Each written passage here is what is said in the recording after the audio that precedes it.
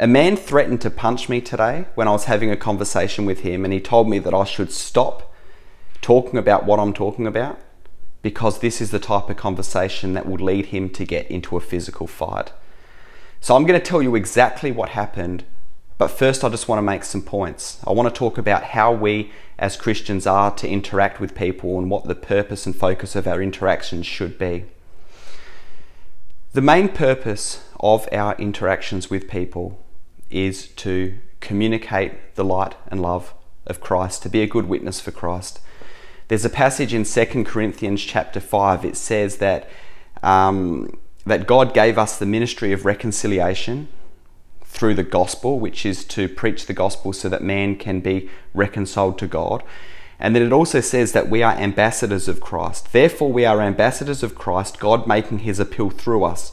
We implore you on behalf of Christ to be reconciled to God. So this is our focus. This should be our mindset.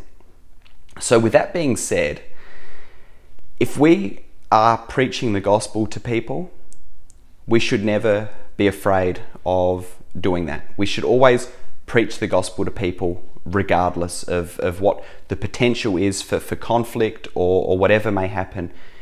Now, it's true that if a person isn't happy with what we're saying and they're getting angry and they ask us to stop talking about it, then we should respectfully stop talking about it. And maybe there might be another opportunity at some point to be able to speak to the gospel, speak to them about the gospel. But what we should never do, what we should always be very cautious against, is getting into conversations, unnecessary conversations that have the potential to be a stumbling block to people, that have a potential to discredit our witness for Christ and our reputation. And if we do venture into a conversation where we can see there's some dangers that are starting to take place, wisdom would suggest that we should use the discernment to pull back from that, because most likely nothing good's going to happen from that. So now, before I tell you exactly what happened in this particular conversation and what we were talking about, I just want to give you one example of the type of conversation that I'm talking about that can be an unnecessary distraction and even harm to our witness for Christ. So one thing that is very controversial, that can be very tense, that can be very emotional for people, is politics, particularly talking about Donald Trump. So many of us as Christians, we agree with most of his policies, not all, but most of his policies, because they most closely align with the biblical morality. And obviously the policies of the Democrats are, in contrast, incredibly immoral biblically. But many of us as well as Christians, as we should, is that we would not approve of many of the things in Donald Trump's personal life, his adultery, the running of casinos, and the way that the manner in which he speaks to people at times as well when he interacts. So there's a distinction there. But what happens is, if we're going to get into a conversation like that with people, sometimes people can't see beyond the distinction of his policies and his character, and all that they can see, no matter what you might try to explain, is that you approve of a person who in their eyes is grossly immoral. And what that does is it actually compromises the witness of the gospel, you as a Christian, because they're thinking this person believes in Jesus Christ and they're trying to preach the gospel to me, but they're approving of this particular person.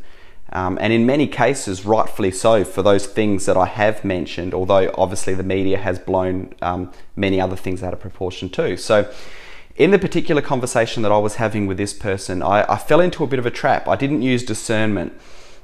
I think sometimes living in this society, we can just get so sick of the fact that everyone's allowed to have their say, apart from Christians.